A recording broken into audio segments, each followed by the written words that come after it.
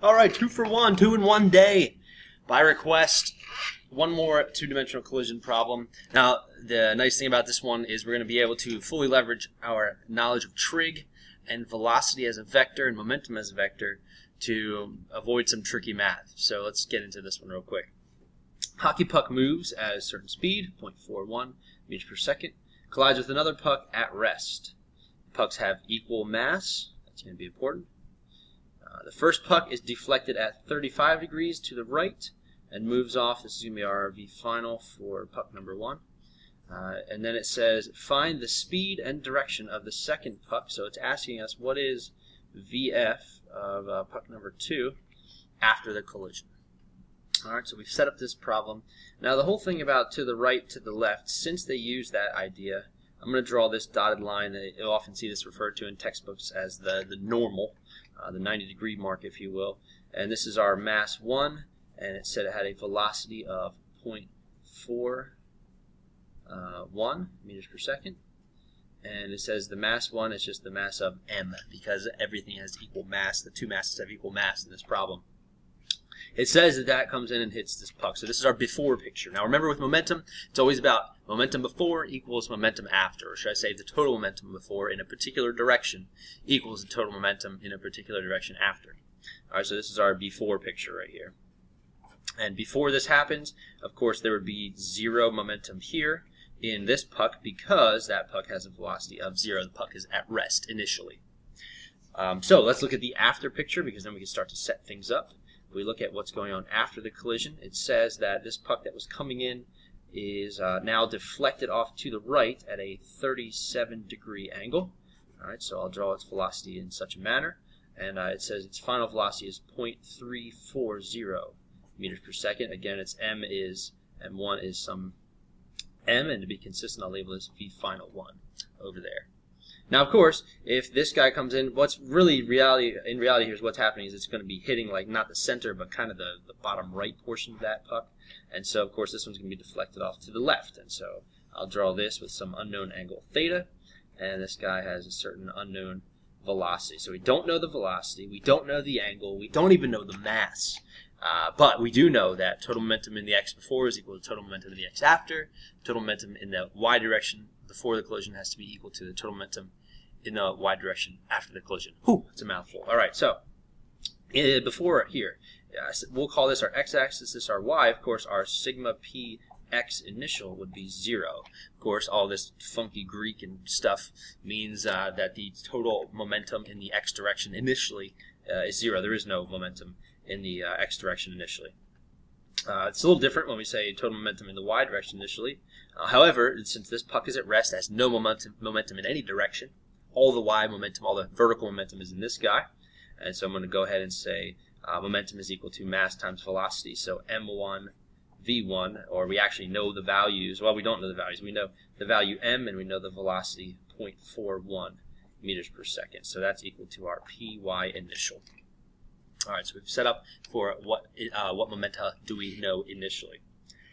Now in the after picture, let's see. We do know, let's see, that the momentum p sigma at the after collision, the total momentum in the y direction, there's going to be two objects, right? This one's moving upwards and this one's moving upwards, so we call them positive y momentum.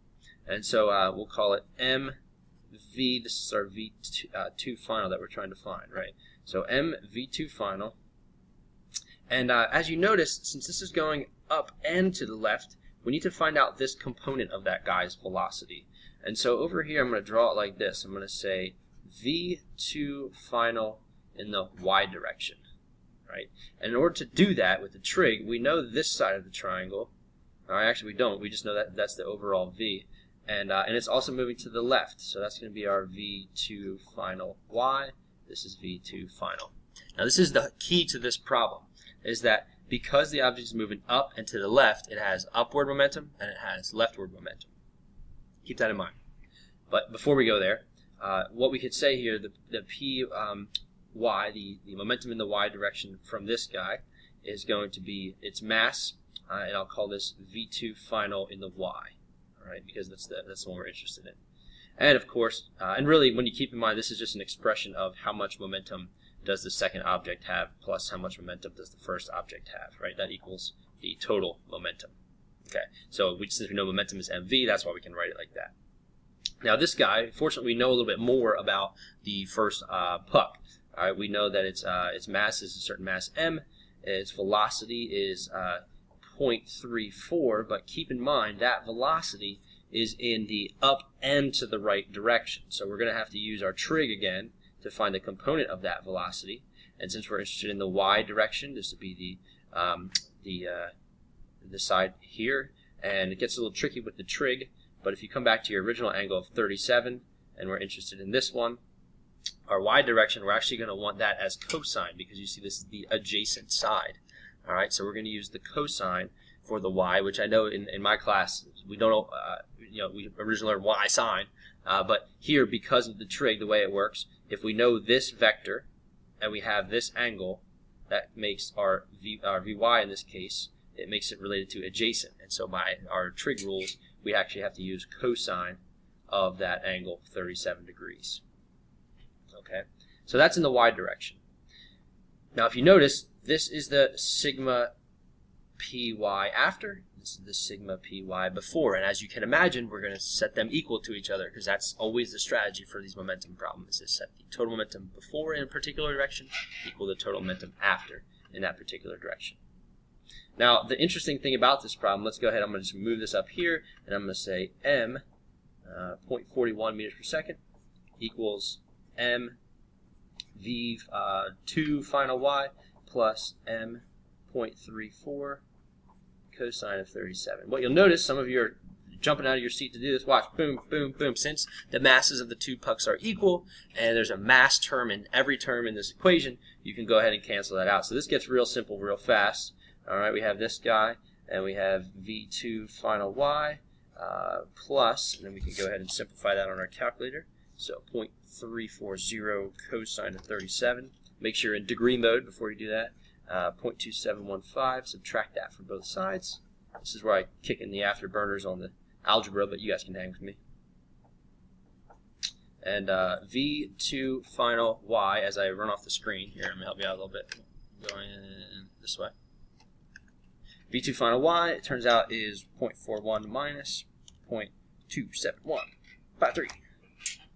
That's going to be 0.138. That's good enough. And so that is our final velocity in the y direction. It would be in meters per second. Now, at this point, you might be saying, okay, well, we have the y component of the velocity. The problem needs me to find the overall speed and direction. Okay, so how is that going to get me there? Well, keep in mind our triangle right here. What we've just accomplished is we say, okay, well, I know this side of that triangle is 0.138. All right, I know that side is 0.138. So, watch this. This is our approach. If we can find out this guy, I should label this as x, and I should label this as y. If I can find out this x component of my velocity of the deflected puck, then I am almost there. I'm golden, because I have a squared plus b squared equals c squared. You'll see how that works out here in just a moment. So let me scoot you up a bit here. I don't want to get rid of the problem too far away, but we're going to take a look at the horizontal direction. So in the horizontal direction before, we had zero momentum. That was this expression right here. We had zero initial horizontal momentum. All right, and so what we're going to do here is say, I know that has to be zero before, it must be zero after. And so on the after side, do this, sigma px, that would be a result of this guy's moved to the left and this guy's going to the right. And we know that the leftward momentum of puck 2 must be equal opposite the rightward momentum of puck 1, because they must add back up to 0 to maintain that conservation law there. So how do we write this expression? Well, of course, it'd be px of puck 2 plus px of puck 1. And of course, we know p is equal to m times v. So m times, I'm going to write it as v2 final x, right? It's just mv, and all this is subscripts. So don't think I'm inventing new equations here. I'm just organizing which velocity we're talking about. Plus m, and this one, it turns out we do know all this stuff. We know the velocity is 0.340 meters per second. And in this case, you see we're looking for this, what we typically call horizontal piece. You see it's the opposite side in our trig. And so since it's opposite over hypotenuse, we would use the sine of that angle 37 degrees. All right. Now, and we knew this was 0, right? Because look, we go all the way back here. Px was equal to 0. Okay, so if that's equal to 0, what we can do here, do a little algebra. So we're the let's see. Oh, the masses. What do we do with the masses in this case? Well, if we go ahead, 0 doesn't have any mass with it, but if we go ahead and subtract this, mv2 final x equals, and then go ahead and plug all this in here. So 0.340 sine of 37. Now, keep in mind, this is kind of a common sense thing. I could go ahead and say, okay, this guy's positive, this guy is negative, and it's actually going to work out great because we know that puck 2 should have negative horizontal momentum since it's moving to the left. That's traditionally a negative direction. And so I'm totally fine with that being negative there. All right, and so as we put this guy in, we would have m times 0.2046. All right, and you see the masses. Oh, look at that. The masses cancel. And we see that our V2Fx is equal to negative 0.2046. In other words, this guy right here, this has a value of 0.2046. So if you had some doubts at the beginning of this problem as to where we were going with this, well, this is the money right here. That's the good stuff. And I just realized my face is in front of this. Let me move my face a little bit. There we go. Some of you are anxious the whole time. If I can figure out the components of the velocity of this guy, right? I have the VFY, I have the VFX. Now it's just a little bit of trig to solve this problem to finish it up. All right, so what I'm going to do is I'm going to move this picture down here real quick so that I can zoom in and you can see the fine details of this beautiful problem. All right, I know these are my components of velocity, and the problem was asking for speed and direction. So I move down a little bit further. I'm going to zoom in on this sucker. Get a nice high def physics, only the best for you guys. And so so the hypotenuse here, we do a squared plus b squared equals c squared. So that would look like 0.2046 squared plus 0.138 squared equals c squared. Go ahead and do all your algebra. So I'll take a moment here, boom, boom, boom. Add that guy. Square everything. Don't forget to take the square root. And it turns out that our CR hypotenuse, in fact, I'll write it as v because it's our overall velocity vector, is 0.247 meters per second. Now, since the question asks to find the speed and the direction, we also need to figure out the direction. What's the angle that it's directed at? Of course, it'd be this angle right here. Right? Now, when you want this angle and you have these two sides, this is your opposite, this is your adjacent. SOHCAHTOA takes us to tangent.